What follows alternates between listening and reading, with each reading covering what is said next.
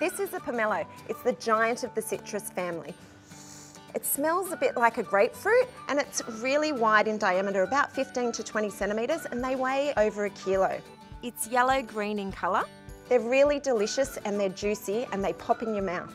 To peel a pomelo, it's a little bit different to other citrus fruits. It's got a really thick skin and a bitter pith that you really don't want to eat.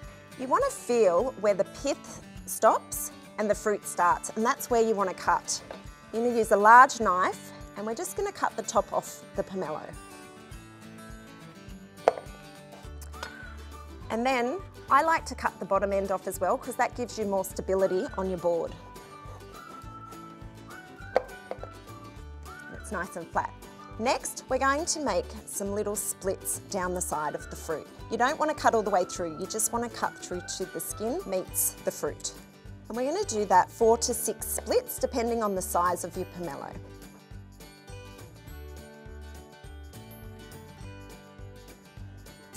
So once you've done that, you just want to put your thumbs in the middle of the pomelo where the fruit is. You can see there's a natural line.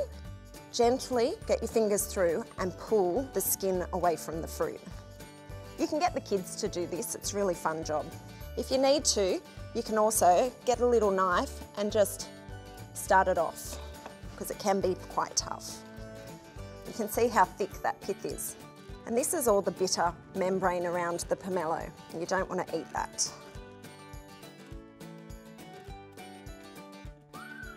So we're going to put our thumbs down the middle of the fruit and just work the flesh away from each other. It is a bit firm, but it just comes apart once you start.